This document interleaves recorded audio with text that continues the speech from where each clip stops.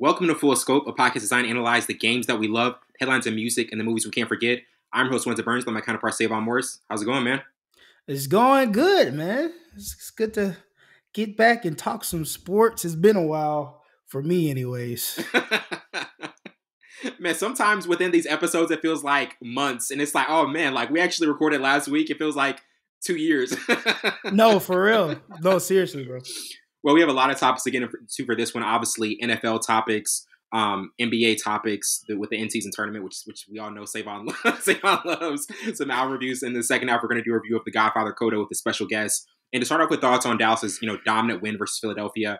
The Cowboys won 33-13 at home, and Dak Prescott threw for 2 touchdowns. They also pulled even in the division with their 15th consecutive home victory. And, this is the type of game where everything was clicking for them offensively. Obviously, like with Philadelphia, they haven't looked like the same team the past couple of weeks. Yeah. What did you see from this game? And is this more of what Dallas is doing, or maybe Philly struggles? It's both, right? So we talked about this last week. This was my game of the week, what I was looking forward to because of what happened to the Eagles against the 49ers. The exact same thing happened, especially on the defensive side. I thought it was, I didn't want to say it was a fluke, but I did think they were going to clean up some mistakes. The running game was working for Dallas. They were, I don't know what type of defense it was throwing against Dak Prescott. Looked like cover 2 a little bit. Middle of the field was wide open. A lot of misdirection. The Cowboys, I will give them hats off to them. The play calling was stellar. Mike McCarthy did a phenomenal job preparing these guys for the Philadelphia Eagles. And again, I think the one thing I took away from the Eagles' offensive running game is stalemating. That's their number one source of moving the football and opening up the pass, open up play action, giving the Jalen Hurts opportunity to settle himself and not be able to throw as much because of his plague and injuries. They look exactly the same against Dallas that they did the 49ers. I'm thinking like, what's going on? Something has to change. Something has changed. Either 49ers, Cowboys are just better than them the second half of the season, or the Eagles have shot themselves in the foot so many times and haven't played a complete football game where they're starting the mistakes that they, capitalized on and kind of maneuvered around in certain games. Now it's their Achilles heel. So I'm worried about the Philadelphia Eagles. Jalen Hurts still not 100%. That running game with Gainwell and DeAndre Swift is non-existent. I mean, they still have the big time wide receivers on the outside with Devontae Smith and AJ. And AJ look human. Shout out to Gilmore. Shout out to the old school. Having a resurgence. Having a resurgence. Thank AJ Brown for talking crap, to him before the game. But I think that was the difference. They took away a lot of big throws. Again, Jalen Hurts holds the ball way too long, indecisive where he wants to go.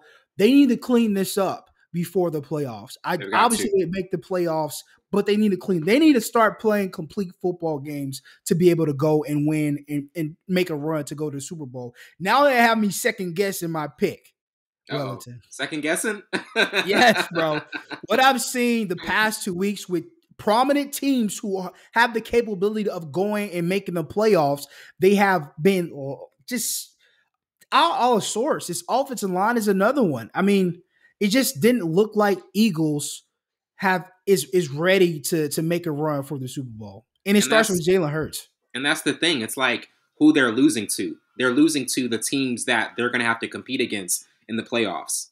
Yeah. 49ers, Cowboys. It's not like you're losing to like these mediocre teams and you're like you're playing to the level of your competition. It's like, no, you're playing against like some of the best teams in the NFC and you're not bringing it. That's what concerns me the most. Is when I saw, obviously that San Francisco game, that was one where people were like, okay, maybe this was one where San Francisco thoroughly outplayed them, but Philly's going to bounce back the next week. No, this is back-to-back weeks of their worst games of the year. Worst games of the year. This is the running stats, right? DeAndre Swift had 39 yards. Gainwell had 28. Jalen Hurts had 30.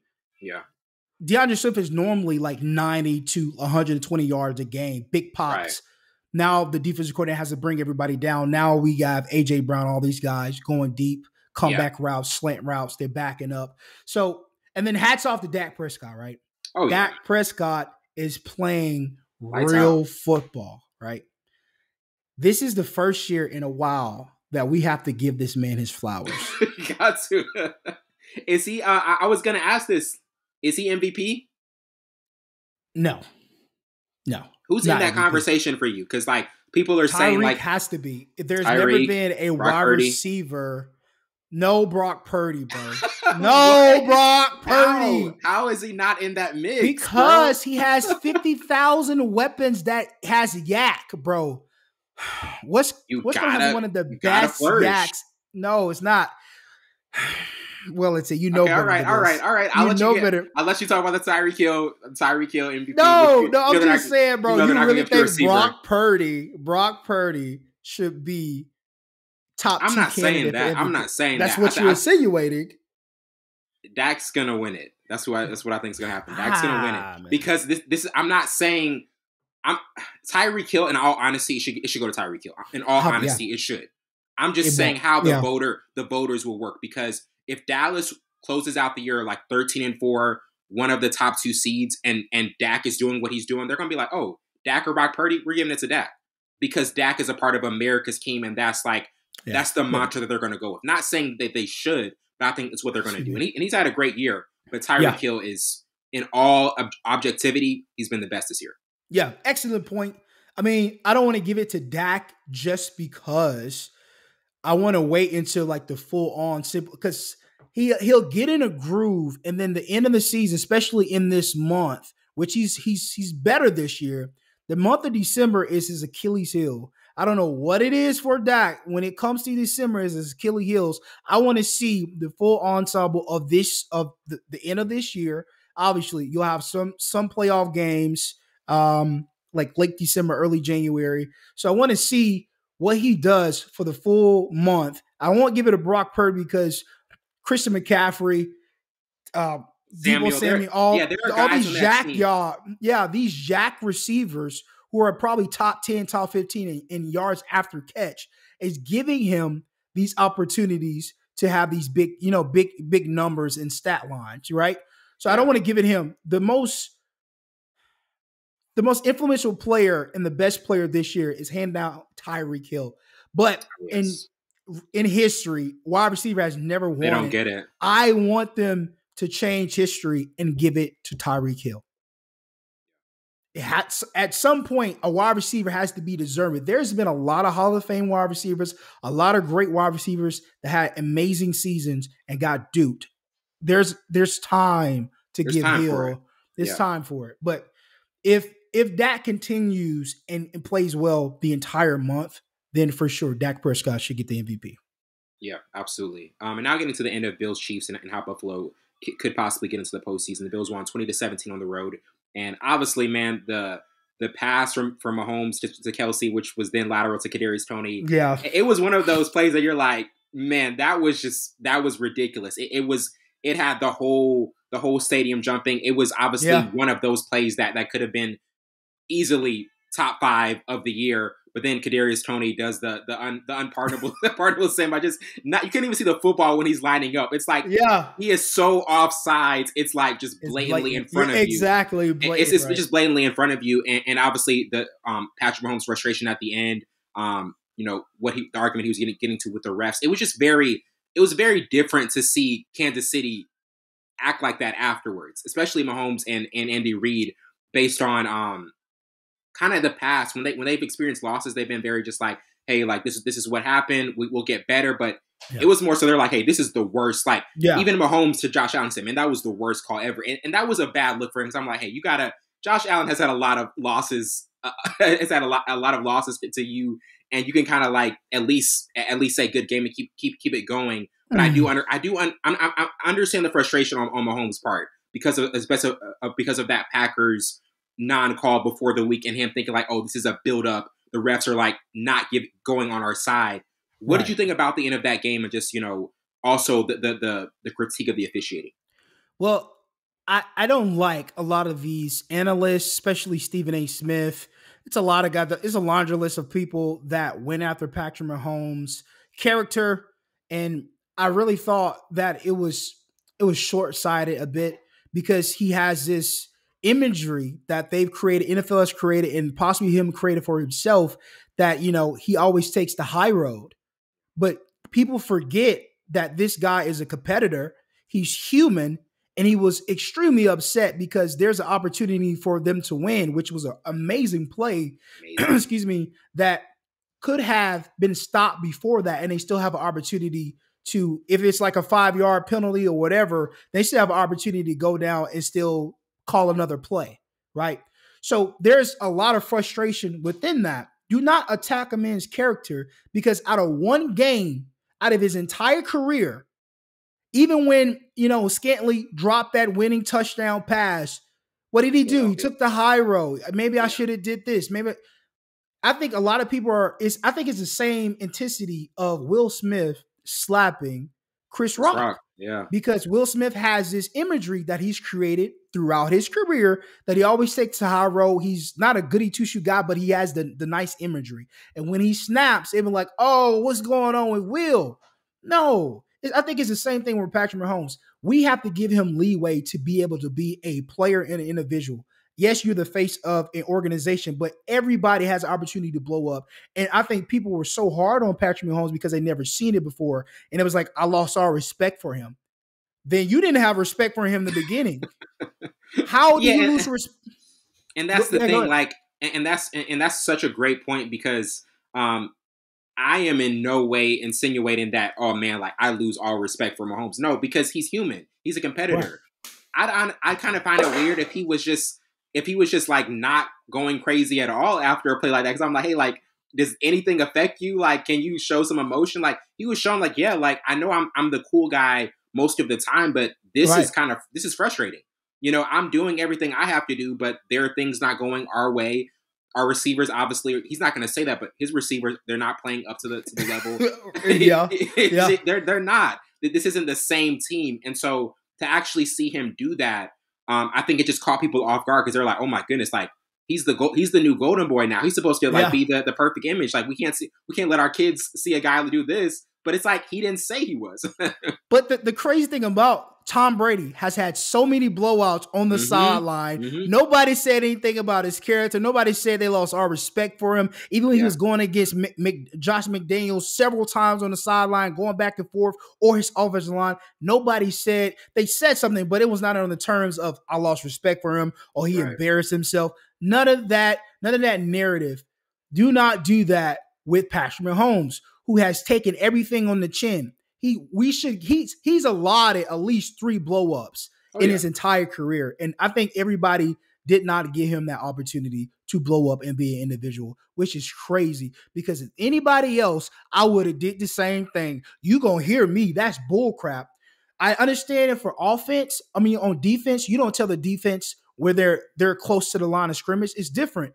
But when a wide receiver has to point on and off for formation, it's different.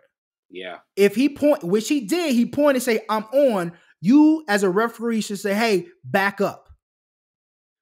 And I think Richard Sherman said that. It was like, well, if defense, they don't tell us when we're offsides. It's different. Y'all have to tell the referee if you're on and off for a formation. Then it's a legal formation. So I saw Dan Orlowski on NFL Live say that he pointed out 5 plays where it was Kadarius Toney was literally offsides. The refs didn't say anything. Yeah. Like literally 5 plays. They see him and then this play, they're like, nah, offsides. So he's like, okay, like you guys weren't walking the line. You guys weren't consistent either. So there is some accountability on their part as well. Right. And this is not the first time. I think it was another big play. I think it was the Bills. They were on the goal line. I think it was like the 5-yard line, and it was the same situation, but they threw the flag late and said he was offside. And the wide receiver pointed at the referee, said, like, I'm good. And the referee said, yeah. And then he threw the flag. So this is not the first time. There has to be some type of repercussion for the glitches of referees. That's a big play. That gets them in a hunt to be either clinch their division or in a running to clinch a playoff spot. All these games, and that's a division rival. So all these games matter. Those glitches, those mistakes by referees have to have some accountability. And I think that's what Patrick Mahomes and Andy Reid was trying to convey. Obviously, they didn't do it in a way that was, deemed polite. respectable. Yeah, deemed respectful. But come on, man. And you never hear Andy Reid complain, and you never Ever. hear Patrick Mahomes complain. So why talking about they embarrass themselves? Yeah, that's crazy to me. Give them leeway. Leeway. Shut up. Stephen A. is just getting on. He has been getting on my nerves the past 3 years. I used to look up to this man, but I like Stephen A. a lot. He's a piece of doo doo, man. I love the Stephen A. Smith show. That show is hilarious. Bro, his podcast is so trash, bro. It's so trash. You are corny. Stephen A. is corny, bro. He's cornball, bro. He corny. You heard it first from Savon's corner. Yeah, corny, bro. Stephen A. is corny, bro. He's corny. Another interesting thing about Kansas City, though, before we move on, Mahomes has never played a road playoff game in his career. And this might be the first time ever that we see that. Which I honestly look. I'm going to say this: the Chiefs anywhere, if you got 15, you got a shot. And so when people are saying, "Oh man, they're not going to have," we did the same thing with Brady.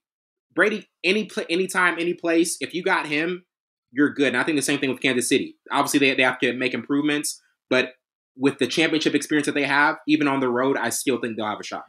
Of course, they went to the Super Bowl in 2021 with the offensive line that got exposed in the Super Bowl, but they made it all the way there with that offensive line.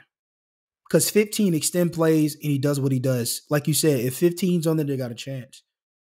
Healthy or not healthy. We've seen him countless times, messed up ankle, throw a pass in the Super Bowl. I've never seen another quarterback do. Oh my goodness. When 15's there, it's hard to bet on him. It's hard to bet against 15. Oh, for sure. Yeah, absolutely. And now getting to our next topic with the Giants win over Green Bay. New York won 24-22. Tommy DeVito led a clutch drive to set up a Bullock's winning kick. And this is the type of game, man. I was expecting y'all to rack up another win, not be 6-7. There's a 6-7 crew. There's like 3 or 4 teams that are 6-7, like deadlocked. To you, what did you think about the end of this game? And I mean, it was missed opportunities, obviously, but Tommy DeVito for the Giants, he's kind of been a running theme,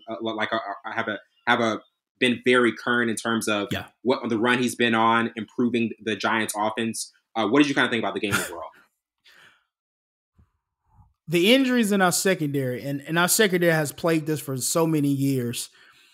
We've put everybody we can think of in that secondary. They've had big moments, and they've had some scratching head moments. That last draft was a scratch head moment. And we got a punt returner back there. We got a practice squad guy that came up. We got somebody that worked at the concession stand 2 weeks ago back there. And it's not like we're not getting pressure. It's just, and then our starting linebacker, Quay, is out. We have there's a lot of missing pieces on that defense, and that's no excuse. Next man up, they had an opportunity to seal the game in the game. They let them drive down. Hats off to DeVito, man, finding a way. And I think his speed is sneaky. How about that? Stupid sneaky. I'm impressed at how he extend plays. I think that's the biggest thing when you're a quarterback in NFL. Yeah. A lot of pocket passers it's becoming extinct to me because you have to extend plays. Even Phillip Rivers had to extend plays. Yeah. Eli sometimes had to extend plays. So this is the way I think NFL is going. You have to be a two-way quarterback. You have to be able to run. You have to be able to extend plays. You have to be able to step in the pocket too, but mostly extend the play. So I think DeVito was really good at that. What threw me off was his agent. You know, he dressed. I know he has cannolis in his refrigerator. Oh, he's definitely got the cannolis. For sure. Leave the gun and grab the cannoli, as they said in Godfather. He's definitely living that life. He's living that life. Absolutely, for sure, bro. But no, man, I mean, I think that's the difference because the whole game, it was dogfight. And then it just lets me know how young Green Bay still is. They haven't been in those big moments to be able to win it out. No veteran presence. I mean, obviously you got Campbell, the defense, but he's in and out. But there's no veteran presence that anybody has like won big games, right? So I think that plays a role. They don't know how to pull through in certain games because all this season we've had like some close ball games, especially with Atlanta Falcons. with with the Broncos. Like it's a lot of close games that were there, but it's just a little bit that is needed, and the injuries do not help. But the Giants, I mean, Saquon Barkley look decent, and then I think the running game is working, and DeVito extended plays. I think that works, man. They got a good formula. They kind of got a good formula that's working for them right now. Tommy DeVito with the Sopranos Godfather agent. Leave the gun, grab the cannoli. and before we get to our next topic, I just randomly wrote some notes down of teams that can win the Super Bowl. I did 6 teams. I got San Francisco. Oh, okay. Dallas. Baltimore. Okay. Philadelphia. Okay. Kansas City and Miami. Those are my 6 teams that can win it. That I think that can win the Super Bowl. That can win the Super Bowl. Who do you disagree with? Who would you leave off that list? I'll leave off 49ers. And people don't think I'm crazy. You don't think I don't think they can win it. The 49ers disrespect has to No, bro, it's not that. It's Reese, bro. This is why I say that, and I'm going by history. I'm going by every quarterback that has took the reins of this high power offense who have similar weapons. The only thing different is Christian McCaffrey. I mean, they had Jared McKinnon and Mustard at certain points when they had Jimmy Garoppolo and, Trey Lance. Like, they've been to this spot where they can't get over the hump. They've been to NFC championships. They've been in the Super Bowl came up short. So when it matters most, I don't think Brock Purdy, and again, I don't think he's an elite clutch quarterback. I don't think so. When Deebo Samuel was out, when Christian McCaffrey had his he had struggled a lot. And when Trent Williams is down, I understand that, but he struggled a lot. I just don't think he can get them over the hump when it matters most. If it's fourth quarter, it's 30 seconds, 45 seconds to go, he has to drive them down the field and win. I don't think he can. Look, Jimmy Garoppolo had the same MO that they could have won the Super Bowl. Did not happen. I just don't think they have the quarterback situation is enough to get them over the hump. You hear that, Brock? I hope he does. Now, I agree with Cam Newton. He's a game manager. We talked about this. So you think Brock Purdy is an elite quarterback who can take them to the Super Bowl? I don't. But the team he's got around him is ridiculous. And they got a bunch of weapons and they can do damage. They've had that so many times, Wellington. But health last year is what hurt them. That's what hurt. I'm talking about when they went to the Super Bowl, when they went to the NFC Championship. Against Kansas City as well. So Jimmy Garoppolo and Brock Purdy are the same quarterback, system quarterbacks. You see the difference when Jimmy Garoppolo wins the Raiders, he's not the same. He's used to the quick throws. It's not the same. He's a system quarterback. Brock Purdy's the same way. Same MO, bro. I'm telling you, they had the weapons around them those years. Defense as well. That's why I'm not confident in Brock Purdy that he can lead this team and win a Super Bowl. I just can't have it. I just can't believe We're just on opposite sides. And I'm thinking the 49ers go to the Super Bowl. I'm just going to stop. That's insane. That's insane. Again, that's insane. But you're going with Philadelphia, who you have doubted. But I'm loyal to Green Bay. But I'm confident. I'm confident in the Eagles. If I said Dallas, that would be crazy because I would be trusting a team that has let you down year after year. That would be crazy. If I picked Dallas, I would understand you saying crazy. I think Dallas can. I was going to choose 49ers. You said Miami, right? I also said Miami. Yeah. Yeah, Miami won't win it. I think they can get there. I should say they can. I think they can. Who can get there? I should say possibly get there. They're still off. Baltimore's better. Baltimore's better. That defense is going to get them in trouble. And then we've seen countless times defensive coordinators get the upper hand on I forgot his name. Tua? No. The head coach. Oh, the head coach. Shoot. Daniels? No. Is it Daniels? Is it Mike? Yeah, not Mike Daniels. Mike McDaniels? I think so. Why am I Miami's coach? I'm sorry if I'm messing your name up. I don't know. I got his face in my head. Yeah, me too. With the glasses and like the weirdo. The weirdo. The IT guy. Really, bro. Can I fix your computer for you? Even how he locks his door is just like extremely weird, bro. Like I watched a video of him going into the stadium. I just know. But no, Miami, wouldn't make it. 49ers. No, okay. If we're saying who could get to the Super Bowl, 49ers could get They to the can Super get to Bowl. the Super Bowl. Yeah. But you said who can win. I thought you were saying who can win the I Super should have. Bowl. Yeah, I titled that wrong. Teams that can get to the Super Bowl. Those 6 teams. Okay, then that changes things.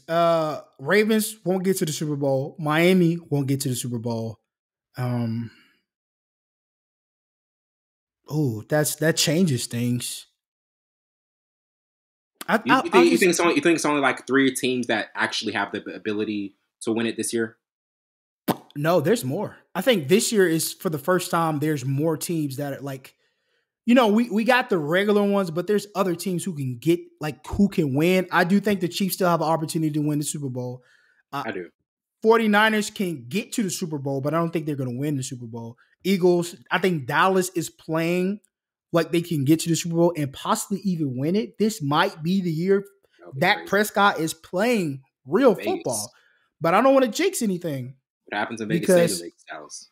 Yeah, I mean, if Dak finishes month off with no interceptions, great QBR, running game working. But this is also leading up. This is also leading up to like if he gets the MVP, it's leading up to the worst downfall ever.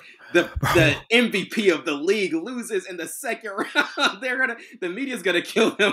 Oh my goodness! But yeah, if this is the first time, I'm confident in Dak's play, man. I thought he was gonna make a lot of mistakes against the Eagles, but man, that defense, I don't know what's wrong with that defense, man. They give up so many points and yards. Oh my goodness. Nobody can hold him. Even Darius Slay was having trouble. And now we're going to our next topic with Jaydon Daniels winning the Heisman. He became the 3rd ever Heisman winner from LSU and had 3,500 passing yards and rushing yards this year. The first, and this is the time where, hey, I'm gonna give Savon his flowers. He was right. When I'm right, I'm gonna go crazy. He was definitely right. Even Trenton, a good friend of the show, he's a big LSU fan. I told him on Twitter, man, you were right about that. Because I had Michael Penix Jr. He had Jaydon Daniels from the jump. To you, what did you think about this win for him? And also, man, he's even though they weren't, didn't get a double-digit win or make it to the playoffs, he had a phenomenal year. He was impactful for them, and everything that they did, it was attributed to his success. Yeah, and that's what a Heisman winner or candidate should be, who changes the outlook of the entire game. And Jaydon Daniels does that. He had a crazy stat line that I said last week. 80% of his plays are either a first down or a touchdown. I've literally never heard that in my entire life for any player on offense, bro. Yeah. That's insane. That's insane. So he's every facet of the game and on offense, he excels at. And I looked at Michael Penix Jr., obviously look at Bo Nix, you look at these guys, they are not on the level of Jaydon Daniels and what he was able to do with LSU, with the batter LSU team, who's still coming off. I don't think they recovered from that loss against Florida State in the first week. There's that defense did not recover, and it showed. Yeah, but if it wasn't for Jaydon Daniels, they would never be in these ball games or win these ball games. He literally destroyed these guys by himself. Single-handedly. Literally, bro. They say one person can't change the outlook of a game. Ugh, excuse you, sir. And Jaydon Daniels did. So he deserved it. Once I knew they let him in, I was like, yeah, he has to win. There's no other quarterback or player who's had that type of season, that crazy stat line, who changed the outlook of his team more than Jaydon Daniels.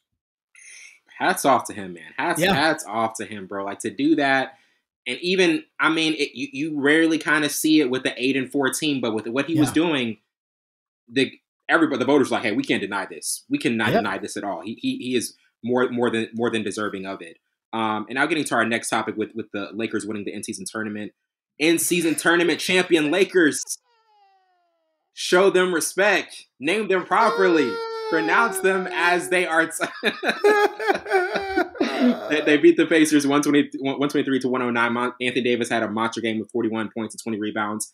And Davis also shot 16 of 24. I'm going to be honest, man.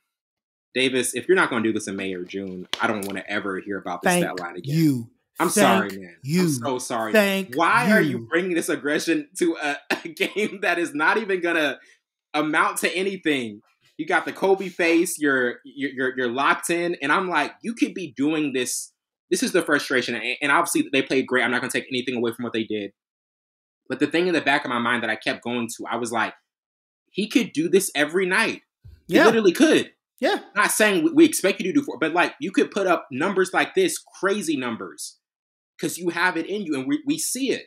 Like we literally see it, and now it's like back to they blow, lose to Dallas, barely beat San Antonio. San Antonio has a 30-0 run. I'm like back to normal Lakers, back to the normal Lakers. That's what I'm saying, bro. This is the effect of having an in-season tournament. You get, especially if you're a Lakers fan or any other fan, like a Pacers fan, like, bro, these guys are playing lights out. And then after that, it just declines. Crash. But I see what they're trying to do. They're saying that the in-season tournament, whoever wins it has a spot in the playoffs regardless of what happens. I think that's stupid. Because what if that team is it will give an incentive. It'll give a lot of incentive. A lot of incentive. A lot of incentive, but then are you going to do the play-in tournament too? That's going to conflict because if that almost cancels the play-in tournament. It's almost like, why do we even have a play-in tournament anymore? Exactly. So now it's going to change a lot of aspects of the playoffs and teams that need to get into the playoffs. But yeah, and now LeBron's hurt. And it makes and it makes you wonder. It really makes you wonder because a lot of people are saying, I'm going to tell you, man, the fact that LeBron is still playing is still playing that way especially against Zion, who is feels so bad for Zion. He's been getting crucified. Yeah. Stephen A, bro, we're in on Buddy, bro. That's so disrespectful. So disrespectful, bro. But I'm like, also, Zion, you gotta come with it, man. You gotta come with. He looked like unenthused going against LeBron and AD. I'm like, no, I'm not gonna do it. At some point, what? I'm not gonna say it because I'll be on Stephen A's level. I was gonna be like him dribbling out of court, thinking about, dang, I wonder when Wish come close. Can I make it? Oh my God. If I drive fast enough, this game in the end. Like when he was dribbling up the court, it did seem like it took forever. He had somebody to wait on. He had somebody that was waiting on him. What am I talking about? Somebody waiting on him. Like she's hope they give my table blowing up my phone. Right, bro. He was thinking about everything but basketball. But he got to get a bag, bro. He has to get it back. He doesn't have one. And we talked about this too, man. He doesn't. It's like he has like Giannis two moves. That's why Giannis got it back. Yeah.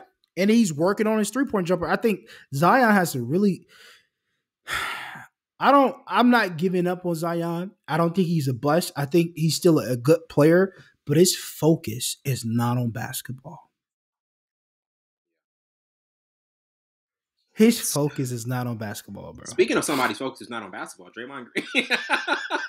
This man wants to go into MMA. Oh, he was like, hey, wait, I did not mean to do that. I didn't mean to do that. I was accurate, but I didn't mean. Hey, if you didn't mean to do that, you would have checked on him. But hey, man, like Nurk, you good?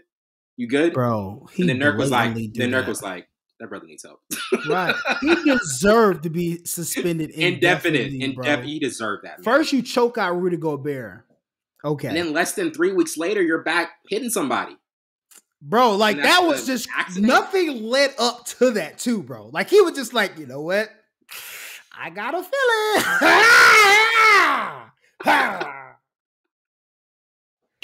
You're next. Bro, he's trying to open up a dojo, bro. That's what I think, bro. He's trying to open up a dojo. He's playing a different sport. He's playing a different sport at this point. He's trying to do karate at this point. Draymond, we're tired of talking about the same. We're tired of talking about the same issues.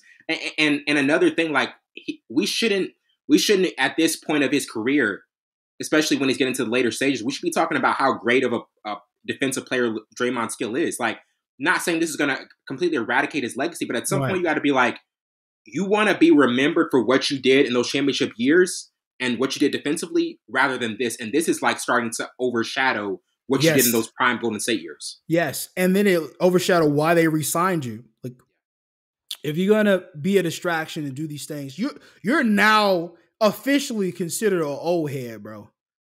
Old heads, we talked about this too, Wellington. Pull shorts, hit you for no reason, just do crazy things on the court. Inside basketball, you're not focused on basketball either. Like, there's no excuse for that. Now, when you choke Rudy Gobert, okay, you were defending. You can make the argument you're defending your teammate, all these things, but this was a blatant, flagrant ejection, like for no, it didn't nothing built up to it. So I don't think, obviously, what you say, it doesn't tarnish his tenure in his career, but it does starting to overshadow the greatness that you've done. Now you're just resorting to these antics. It feels like, bro, you worse than Lou Sprewell. He choked his coach.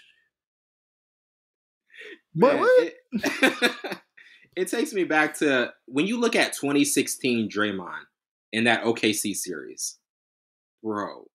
Like, athleticism, moving quick, facilitating, even knock down threes. Yes, I was like, this was Drake. I was looking back at those clips. I'm like, who is this guy? Like, right?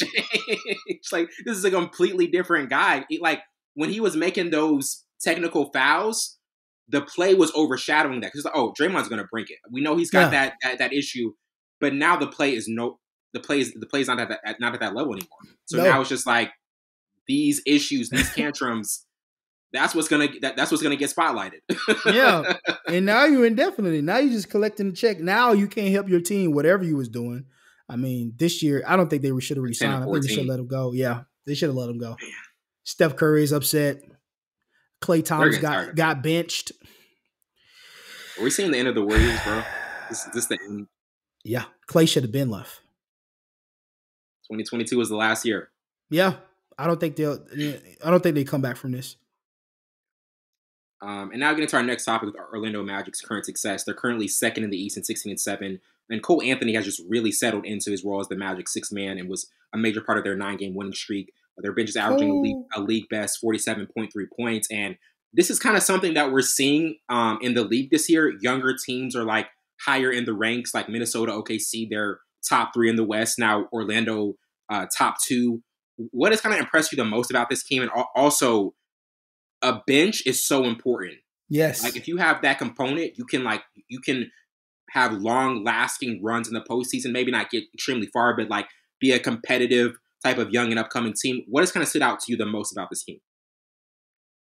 I think they're starting to trust each other because they were the laughingstock last year and the year before. And then you go get, I always get his name. Paolo Banchero. The kid's a baller, bro. I see why he went number 1. And then Cole Anthony, I think Cole Anthony coming off the bench, adding that switch of pace with the switch up the lineup. And then I feel like who still hasn't got his flowers in what he was able to do and turn his career around, because a lot of people forgot about it. And you know this, Markelle Fultz. He's been playing last year. He was playing lights out. This year, some injuries are playing him. I think he's still playing good ball. They have a nice bench, and they have a old school guy. I won't call him old school, but they have a veteran in Joe Ingles as well. That I think he comes off the bench too.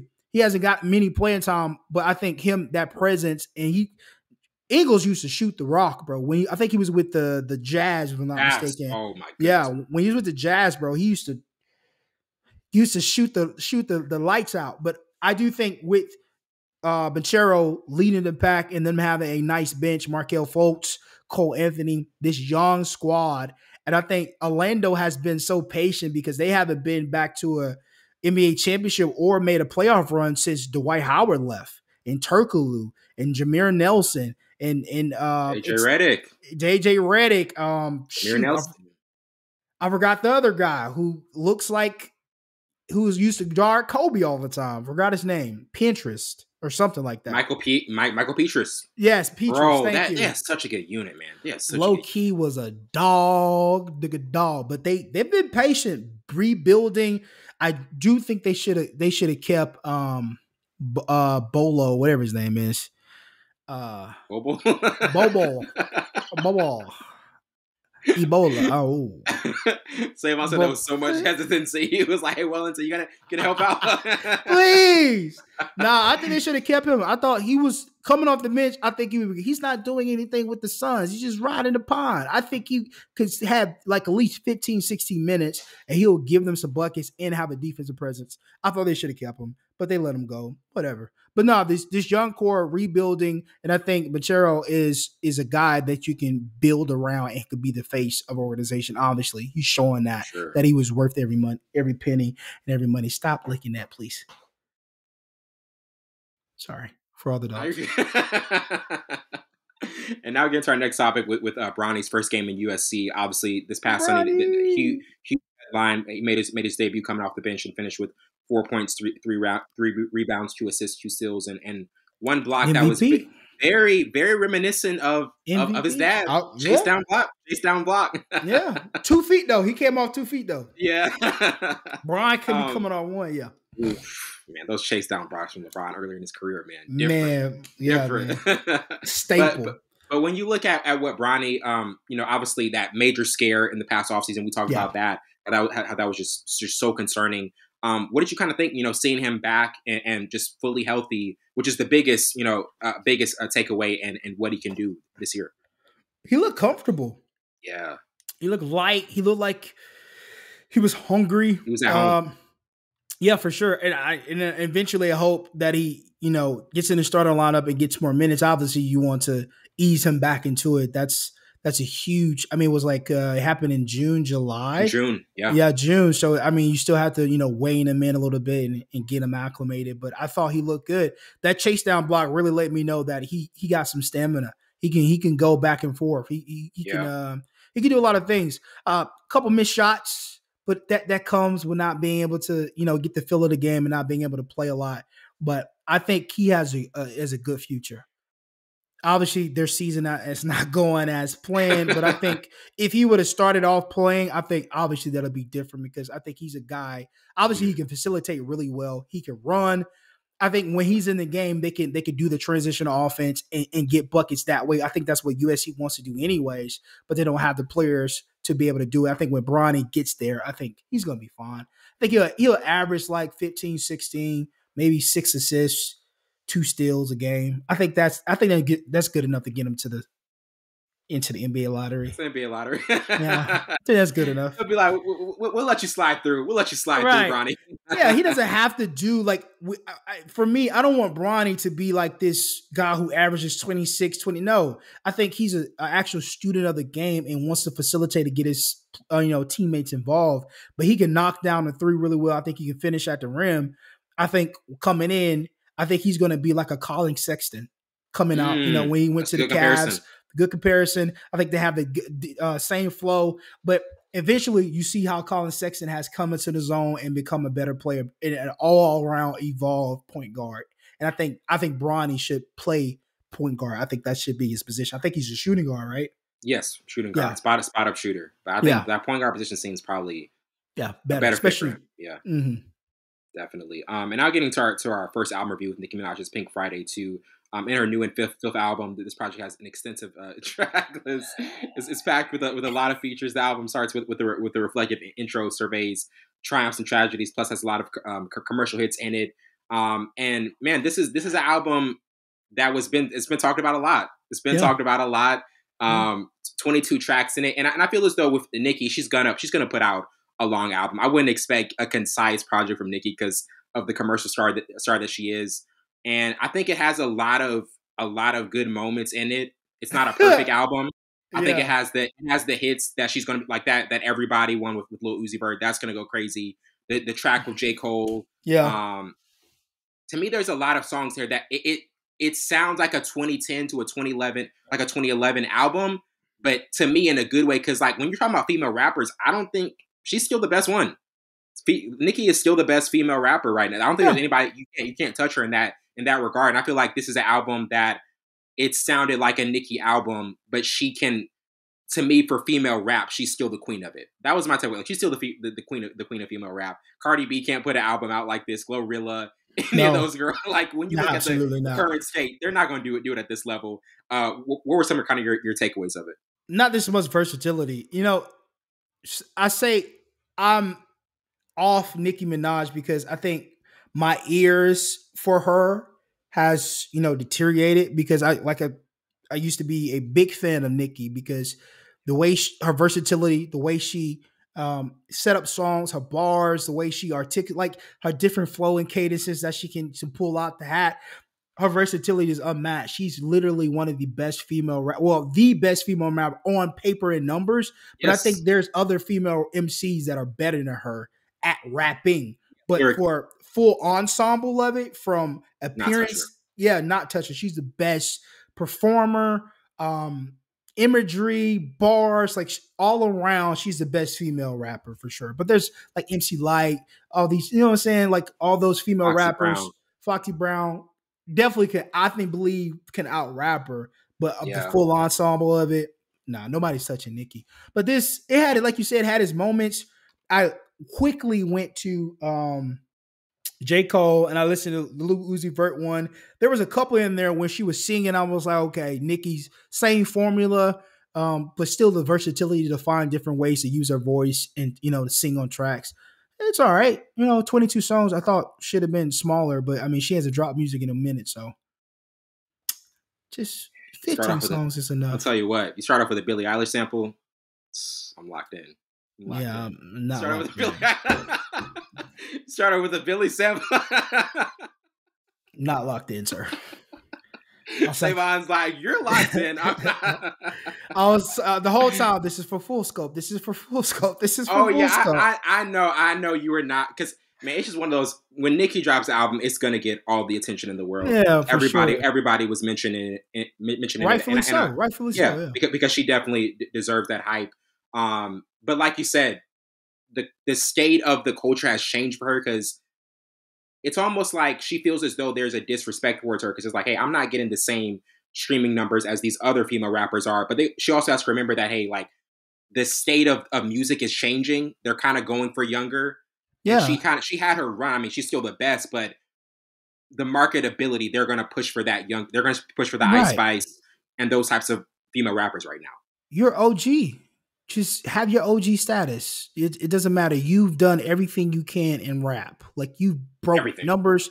You got more streaming to most men, rappers. So they wish they could have numbers like that. Yeah, wish, bro. So yeah, she's tripping on that front. She tripping.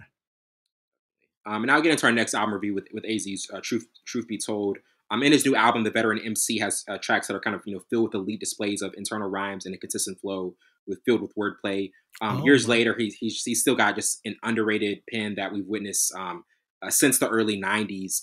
And he came up in that same route of Nas, Biggie, Jay, all of those kind of like New York rappers that, I mean, we're right there. We're right there with. You're giving me a disturbed look. What's up? I missed this one. Oh, you missed this one. Okay. Because when you said AZ, I was like, AZ? I don't remember AZ been on the list. And then I look back, I was like, oh my goodness. Nah, you're good. Nah, do your thing, bro. Yeah, do your thing, bro. I'm sorry. I'll give my review on it because it's always interesting. Like even we mentioned with Nas, what he's able to do at a later stage of his career. AZ, he came in up in the same era as Nas, and he skipped 11-song album, concise, and it may not be like the most outstanding music of the year, but it's still like, bro, the fact that he can still rap like this and the pen is still sharp is like, he impressed me a lot. If you have the chance to listen to it, I think you would like it because his pen is very strong. He's a very like technically sound rapper and has that New York vibe to it. So is he more lyrical or is he more bar heavy? More lyrical. More lyrical? Okay. I like lyrical rappers who can tell a story. Yeah, go into it. Yeah. Absolutely. Well, Majid Jordan. I know you didn't miss Majid Jordan. Majid Jordan, right? It was okay. It was okay. So did you have expectations for it going into it? No expectations. But I do. This is what I love about this album, that they did something different. This is not like their rest of their music. And then obviously they have newly signed bandmate in Naomi. She's Naomi Sharon. So it was similar to her vibe. And then they got into some pop. They got into some like some different vibes, which I really like. I was like, yes. Because, Majid Jordan can get into that little RAM or that little pocket they're used to. I think this album is the first time that they were able to experiment on a lot of tracks in the different styles of music. I mean, I enjoyed it. It wasn't like a great album, but I think the versatility gives it points. I think the creativity within the music gives it point. Some of the music was like, okay, like what's the point of this one? This maybe could have like been kept off, or the vibe, it kind of slows down the vibe too much. Like it was certain songs, I'm like, okay, that's cool, but I don't think it enhances your album. I don't think it brings anything to it. I think you just like the sound of it. It's like, okay, we're going to put that in there. But I mean, it was okay. It wasn't like... It's late night drive music. It's late night drive. Oh, for sure. It's going crazy on a late night drive. Yeah. You and your lady, maybe, you know what I'm talking about? I was like, and I was listening to this late at night, and I was like, this is a vibe. It's definitely a vibe, though. It's definitely a vibe. Definitely. But, not the best for you, obviously, because they put out better. Their first album has been the best album they've ever done. Yeah. Can't surpass that. Not at all, bro. It was crazy. And I'll get into our next review with Tems' new single, Not an Angel. In her second single of the year, written entirely by Tems and co-produced by her SARS, focus on leaving a one-sided relationship. It's powered by Tems' trademark vocal tone and strong songwriting. And I think that this was a good... It's not a single song, but I think it's like it's going to work on a... it's going to... Maybe I should say not as much as her last one, Me and You. Only Me and You. I think that one was more of like the one that people are gonna like listen to more, and I think this one is gonna. It's a song I like a lot, but I think between the two, Only Me and You is the one that's probably gonna get more streams. But still works though. Tems is her songwriting, her voice, everything just checks boxes. To you, what were kind of your takeaways of it? Now you got me thinking, bro. Like it's in the cusp of being a single song. Yeah, I wasn't convinced. Like, that's a good point. It's not a single song now that I think about it. Did you think it was? You said that? Did you think it was? Yeah, yeah, because it's in the pocket of what she normally drops as a single. So I'm thinking like, okay, it has some like resemblance of her, other singles she dropped, and then now you think about it, like it will be stronger on an album. Oh yes, it's gonna be stronger like going into another song or being, because Me and You was definitely a single song. And I think I play Me and You so much. It is more up tempo, more, little, not earthy, but more, sun, sunrise, birds chirping, Me and You. Like, you know what I'm saying? But this was more like, it wasn't dark, but I think this song was more earthy than her normal music. And I don't think, now that you changed my mind, Wellington, I agree. It's not a single song. But I do think it's a good song, for sure, but not a single song. So, baby girl, why did you drop this? I mean, we appreciate it. No, I'm not criticizing. I like the song a lot, but I was just, we always do our thing about single song or album song. And when I was listening to it, I was like, first couple times, I was really enjoying it, replayed it. And the third time, I was like, wait, is this a single song or album song? I don't know. Maybe, I think this one, I want to be surprised for it. Like, I want to, like, stumble upon it through the album or the EP or whatever you drop it. Like, oh, okay, this is a gem. Now, it's like, if I listen to it on the album and it doesn't flow well on the album, wherever you drop this at, then I'm going to be, like, low-key disappointed because you could have saved this for mainly the album or wherever you're trying to do with this song. But she's 2 for 2 for this year. 2 for 2 this year. Yeah, for sure. Yeah, really smart. I like where she's headed. Yes, definitely. And I'll get to her. Tyler, whatever her name is. Okay. I was getting so much hate for that last week. We were like, yeah, Savon was right. I was like, man, get out of here. Put on my phone.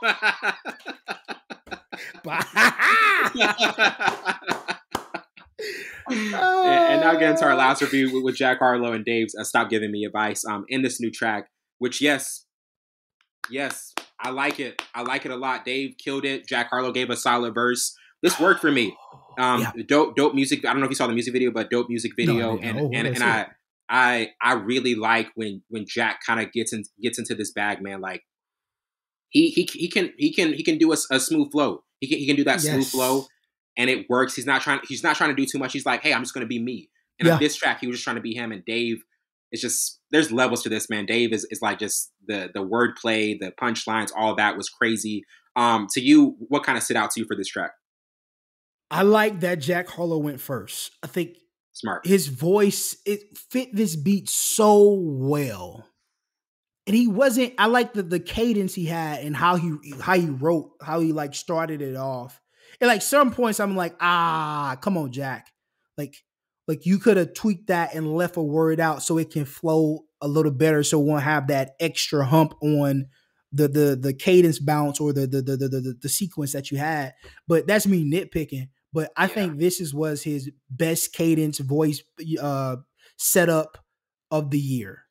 Like this literally, like I wanted to like be like, man, it's stupid. Like this is trash. I couldn't hate on him.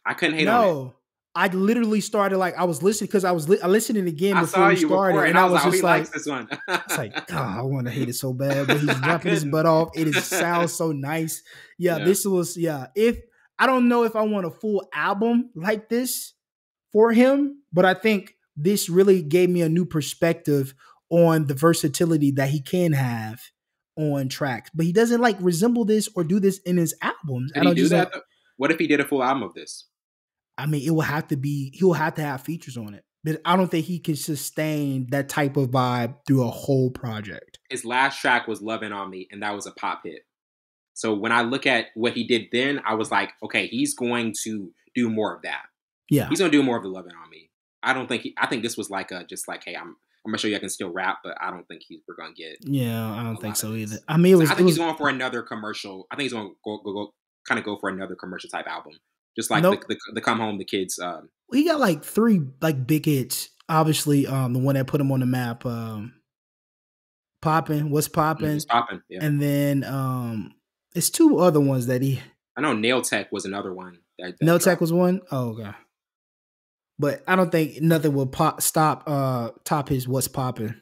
I mean, it was ABC, but I think the way he did it, the beat, go crazy. I mean, it just worked. Like it checked boxes with the industry sound. He's gearing up for another album release. He's clearly gearing up for another album. Yeah, I don't think he should just do an EP. Just do an EP, bro. There's nothing. The more I look at it, what he did with Jackman was smart. Literally just 10 songs, and I mean, it wasn't like, obviously we had our nitpicks with it, but I think that's more of his formula. I think like he may have not executed it well, but the vision behind it was. I was like, I like the vision behind this, because Come Home, the Kids Miss Me was like 19, 20 songs. It was too much, and it sounded because it was concise. That's why you like Jackman, because it was concise.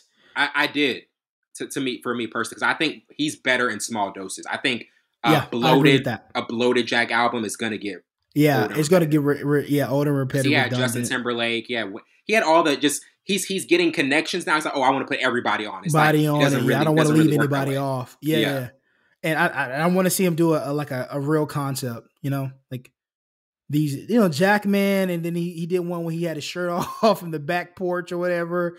Like that's not a real concept, bro. Like I want to see a concept album. You. Yeah, I think you can do it. But I'm still not sold on him. I'm still not sold on the album aspect of him. I know he can do the singles, but it's just like I still haven't heard that album from him that's just like, man, it's undeniable. He doesn't have that yet. Timeless album, and that's before we move. Do you think that not tarnish it, but that's a hit against a rapper's career, that they don't have an album that really is timeless, but they have a bunch of singles? So are we going to consider him a one-hit wonder? To me, he would be. If you don't put together, it's all about the albums. Yeah, not all, because like singles matter. But if you want to sit at that table of the elites and the best, you got to have a great album. 50, he had a great album. Yes, you know what I mean. Like Nas had multiple great albums. Jay, Drake, all these guys. You got the Wayne. You have to have the albums. Like that's at the end of the day, that's what separates you. Yeah. Mm-hmm. Okay. Before we close out though, Boz, his album is dropping tonight. SZA is coming out with a new project called Lana soon. It was supposed to drop. It was supposed to drop tonight, but she's coming up with something called Lana. We don't know what it is yet. She said soon. She said December, but I don't. It's not going to be January. Yeah. But she's coming with something new. That's surprising. which is, I don't know. She's kind of starting to push some more stuff out, man. It's kind of surprising me. Kanye and Ty Dolla $ign, they said today, but they pushed it back, which we all knew. They took it off. Yeah, they took it off, and we knew that was going to happen. Is there anything coming tonight, or maybe maybe in January that's intriguing you? Joey dropped something a couple weeks ago that we need to. He dropped a single? Yeah, he dropped something with a couple other guys. Joey, I think he's going to gear up and drop an album here shortly. I'm eager to listen to Boz. Boz going to get played tonight. First thing. I was going to play Kanye those because that Westcom sample didn't really get me. I like they posted a video of him doing Ty Dolla $ign and Future.